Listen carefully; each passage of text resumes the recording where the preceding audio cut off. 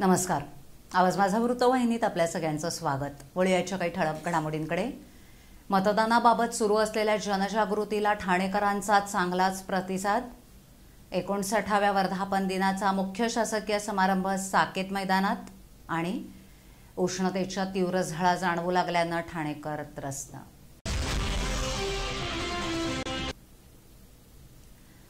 विविध उपक्रमांमधून गेले काही दिवस मतदानाबाबत सुरू असलेल्या जनजागृतीला चांगलाच प्रतिसाद मिळाला. मतदानाच्या दिवसाआधी किंवा नंतर सुट्ट्या आल्या तर पर्यटनासाठी बाहेर पडणारा ठाणेकर मतदार राजा यावेळी मात्र मतदानाबाबत चांगला जागरूक झालेला दिसून आला. यंदा मतदानाच्या आधी सलग वीकेंड येऊनही मतदारांनी कोणत्याही पर्यटन स्थळी जाण्यासाठी मोठ्या प्रमाणावर बुकिंग केलेलं नाही. शहरातील ट्रॅव्हल्स कंपन्यांच्या व्यवसायावर याचा परिणाम झालेला असला तरी मतदानाबाबत नागरिकांमध्ये निर्माण झालेली जबाबदारीची जाणीव हेच जनजागृतीपर उपक्रमांचं यश म्हणता येईल.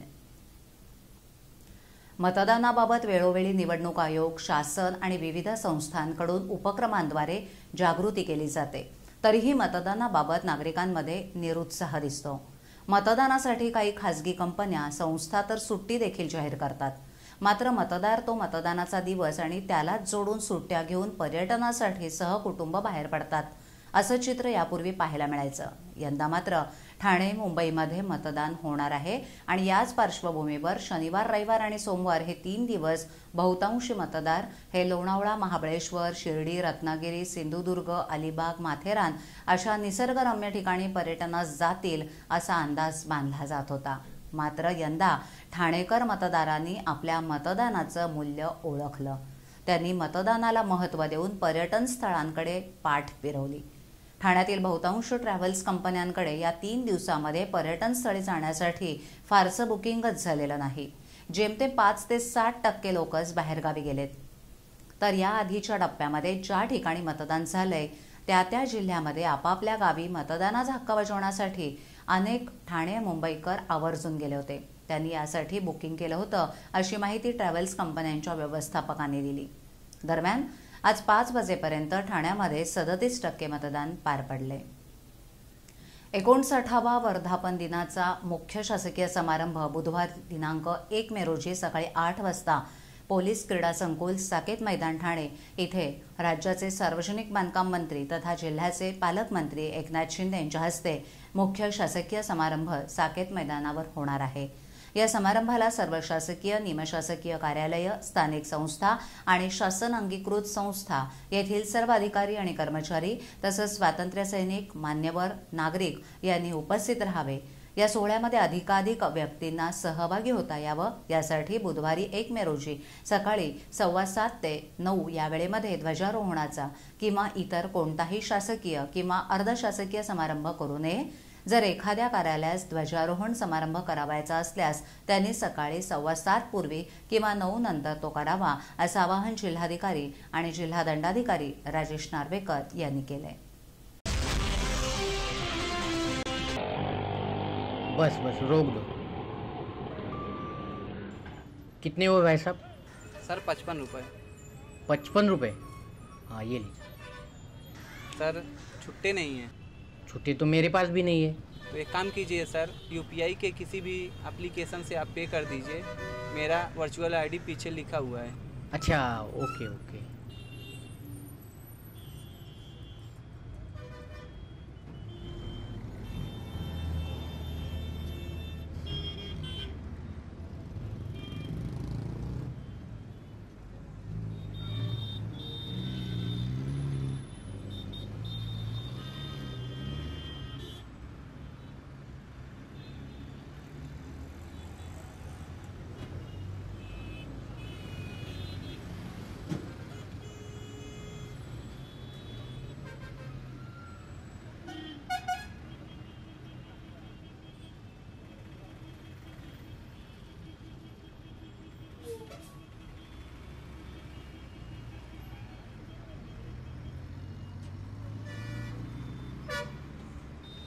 हम यूपीआई को सपोर्ट करते हैं. मेरा देश, मेरा देश, मेरा देश, मेरा देश बदल रहा है, आगे बढ़ रहा है.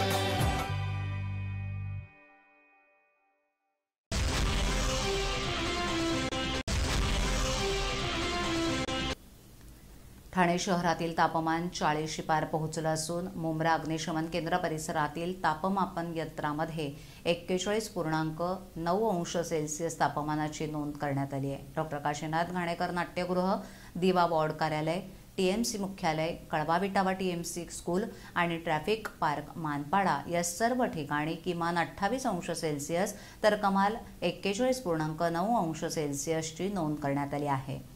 गेल्या 4 दिवसांपासून सुरू असलेल्या या तापमान वाढीमुळे पहाटे हवेत जाणवणारा गारवा देखील कमी झाल्यामुळे प्रचंड उकाड्याचा त्रास ठाणेकरांना सहन करावा लागतोय. नवी मुंबईमध्येही तापमान 41 अंशापर्यंत पोहोचले. वाढत्या तापमानामुळे सकाळपासूनच दुपारपर्यंत उष्णतेच्या तीव्र झळा जाणवू लागल्यानं ठाणेकर घराबाहेर पडणं देखील टाळत आहेत. तरीही काम, व्यवसाय आणि बाजाररहाट करण्यासाठी घराबाहेर पडणं गरजेचं असल्यानं संध्याकाळची वेळ निवडली जाते. या आठवड्यामध्ये दुपारची तुरळक गर्दी दिसून येते. गेल्या काही दिवसात ठाणे शहराच्या तापमानाचा पारा 30 अंशावरून 40 अंशावर पोहोचलाय. सकाळपासूनच उन्हाचे चटके आणि झळा बसत असल्यामुळे टोपी, स्कार्फ, सनकोट, ग्लोव्ज इत्यादींचा वापर केला जातोय. पालिकेच्या हवामान प्रदूषण नियंत्रण विभागाकडूनही या वृत्ताला दुजोरा देण्यात आलाय. तापमान वाढल्यामुळे थंडगार पदार्थांची मागणी वाढली आहे. कडाक्याच्या उन्हामुळे नागरिकांच्या घशाला कोरड पडू लागल्यानं तहान शमवण्यासाठी नागरिकांचा ओढा शीतपेयांकडे वाढला आहे.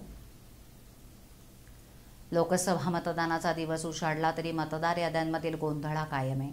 अनेक नागरिकांची नावं वगळण्यात आली असून काही मतदारांची दुबार नोंदणी असल्याचं उघड झालं. तर मतदार नोंदणी कार्यक्रमामध्ये शेवटच्या दिवशी अर्ज करूनही मतदानासाठी नाव आलं नसल्यामुळे काही मतदारांनी हळहळ व्यक्त केली आहे. तर नाव आलेल्या नवीन मतदारांनी उत्साहामध्ये मतदान करण्याचं निश्चित केलं होतं. मतदार नोंदणी पुनर्निरीक्षण कार्यक्रमाअंतर्गत काही मतदारांची नावं गहाळ झाल्याचं समोर आलंय. विशेष म्हणजे पालिकेकडून राबवण्यात आलेल्या रस्ता रुंदीकरण प्रकल्पामुळे स्थलांतरित झालेले तसंच धोकादायक इमारतीमधून रेंटल इमारतीमध्ये स्थलांतरित झालेल्या मंडळींची नावं नसल्याचं समोर झालंय. या मतदारांना यादीत नाव नसल्यामुळे मतदानापासून वंचित राहण्याची वेळ आली आहे. लोकसभा निवडणुकांमध्ये सर्व मतदारांना योग्य पद्धतीनं मतदान करता यावं यासाठी मतदार यादी पुनर्निरीक्षण कार्यक्रम पार पडला होता.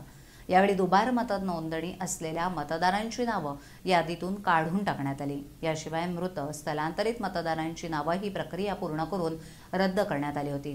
त्यासाठी प्रारूप मतदार याद्या प्रसिद्ध करून मतदारांना हरकती आणि सूचनांचीही वेळ देण्यात आली होती. परंतु या प्रक्रियेपासून दूर राहिलेले आणि मतदार याद्यांमध्ये पारंपरिक पद्धतीनं नावं आहेत, परंतु सध्या नव्या पत्त्यावर राहणाऱ्या शहरातील मतदारांची नावं रद्द झाल्याचं समोर आलंय. यामध्ये धोकादायक इमारतींमधून स्थलांतरित करण्यात आलेल्या नागरिकांची नावं गायब झाल्याचं उघड झालंय.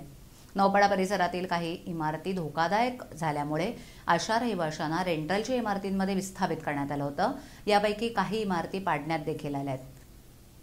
काही इमारती बंद अवस्थेत आहेत. या इमारतींमधून रेंटल इमारतींमध्ये स्थलांतरित झालेल्यांची नावं नौपाडा मतदान केंद्रामध्ये असणं गृहीत असलं तरी काही मंडळींना 8 दिवसापासून नावं शोधण्यास सुरुवात केल्यानंतर काहींची नावं मतदार याद्यांमध्ये नसल्याचं स्पष्ट झालंय.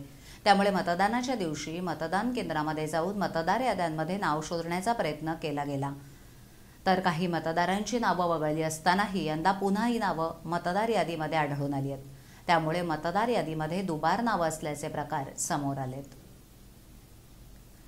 दुबार थंडी आणि पहिला मोहोर गळून पडल्यानं यंदा फक्त 35% आंब्याचं उत्पन्न येईल अशी भीती कोकणातील शेतकऱ्यांना आहे. त्यामुळे आंब्याचं उत्पादन कमी प्रमाणात आलं तरी त्याचे दर सर्वसामान्यांना परवडतील असेच आहेत, अशी माहिती संस्कारचे पदाधिकारी विष्णू रानडे यांनी रविवारी आयोजित एका पत्रकार परिषदेत दिली. तसंच बाहेरचे विक्रेते कर्नाटकचा आंबा आणि कोकणातला आंबा मिक्स करून विकत असल्याचा आरोप कोकण विकास प्रतिष्ठानचे राजेंद्र तावडे यांनी केलाय. महाराष्ट्र राज्य कृषी विभाग आणि कृषी पणन मंडळ पुरस्कृत संस्कार आणि कोकण विकास प्रतिष्ठान आयोजित आंबा महोत्सव 1 ते 10 मे या कालावधीत आयोजित करण्यात आलाय. महोत्सवाच्या पहिल्या दिवशी सायंकाळी उद्घाटन होणार आहे. महोत्सवाचं यंदाचं हे 14वं वर्ष आहे. 15 वर्षापूर्वी आंबा विक्री ही दलालांच्या हाती होती. त्यामुळे शेतकऱ्यांना नफा मिळत नव्हता. शेतकरी आणि ग्राहक यांचा मेळ घालून कोकणातील शेतकऱ्यांना या महोत्सवाच्या माध्यमातून व्यासपीठ मिळवून दिलं. या महोत्सवातून गवतात पिकलेला आंबा ग्राहकांना मिळणार असल्याचं तावडे यांनी सांगितलं. महोत्सवामध्ये यंदा 50 स्टॉल्स असून त्यातील 40 स्टॉल्स हे आंब्याचे आणि उर्वरित 10 स्टॉल्स हे महिला बचत गटांना देण्यात आलेत. या स्टॉल्सवर आंबा पोळी, पन्ह अशी विविध प्रकारची कोकणातील उत्पादनांची विक्री केली जाणार आहे. 2016 साली 1,80,000 हेक्टरमध्ये 3,20,000 मेट्रिक टन उत्पादन येत होतं. ते खाली येऊन 2017 साली 2,56,000 मेट्रिक टन आणि 2018 साली 1,28,000 मेट्रिक टन आलंय. मुंबईमध्ये 360 कोटी रुपयांच्या आंब्याची विक्री होते. त्यातील 100 कोटी रुपयांच्या आंब्याची निर्यात होते, अशी माहिती रानडे यांनी यावेळी दिली. गेल्या वर्षी या महोत्सवामध्ये जवळपास 2.25 कोटींची खरेदी विक्री झाली. यंदाच्या महोत्सवात 3 कोटीपर्यंत आंब्याची उलाढाल जाऊ शकते, अशी आशा पत्रकार परिषदेत व्यक्त करण्यात आली.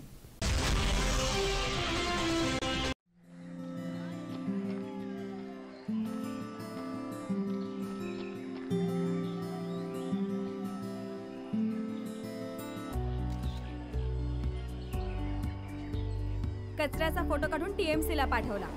एरवी लाईकसाठी 10 फोटोज पोस्ट करतो, तर मग क्लीन ठाण्यासाठी 1 फोटो का नाही? After all I love my city. Download करा स्वच्छता ॲप. तुम्हाला कचरा दिसल्यास लगेच फोटो काढून अपलोड करा आणि बनवा ठाणे शहराला स्वच्छ सर्वेक्षण 2018 मध्ये नंबर 1. आवाज माझावरील एखादी बातमी पाहिजे गेली असल्यास यूट्यूबवर येथे तुम्ही पाहू शकता. तर मग नक्की सबस्क्राईब करा आवाज माझा. त्याचबरोबर आवाज माझा हे ॲप देखील डाउनलोड करायला विसरू नका. आजच्या ठळक घडामोडी शेवटी पुन्हा एकदा, मतदानाबाबत सुरू असलेल्या जनजागृतीला ठाणेकरांचा चांगलाच प्रतिसाद. 59व्या वर्धापन दिनाचा मुख्य शासकीय समारंभ साकेत मैदानात आणि उष्णतेच्या तीव्र झळा जाणवू लागल्यानं ठाणेकर त्रस्त. आपल्या विभागातील काही सूचना अथवा समस्या असल्यास आमच्यापर्यंत जरूर पोहोचवा. आम्ही तुमचा आवाज नागरिकांपर्यंत नक्की पोहोचवू. आम्हाला संपर्क करण्यासाठी आमचा पत्ता आवाज माझा 103 साईलेक आदर्श नगर कोलपाड रोड ठाणे पश्चिम. आमचा दूरध्वनी क्रमांक 7666213141. आमचा ईमेल ID awazmaza.tvnews@gmail.com. तर मग पुन्हा भेटू याच वेळी याच ठिकाणी काही नवीन घडामोडींसह आवाज माझा वृत्तवाहिनी. तोपर्यंत नमस्कार.